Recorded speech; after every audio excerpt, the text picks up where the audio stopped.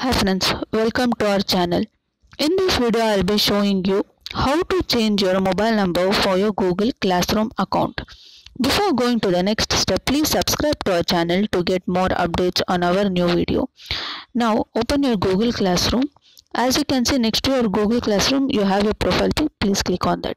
Guys, there is no instant option to change your mobile number for your Google Classroom. So you have to go to your Gmail account settings to change your mobile number. So because it is synced with your Gmail, so here you have an option called manage your account settings. Please, you can go to that. It will redirect you here.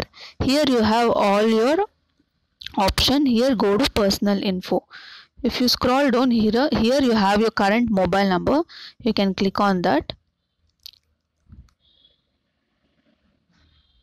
and here you can click on your mobile number, and you have an edit button over here. You can edit your mobile number. You will get an OTP.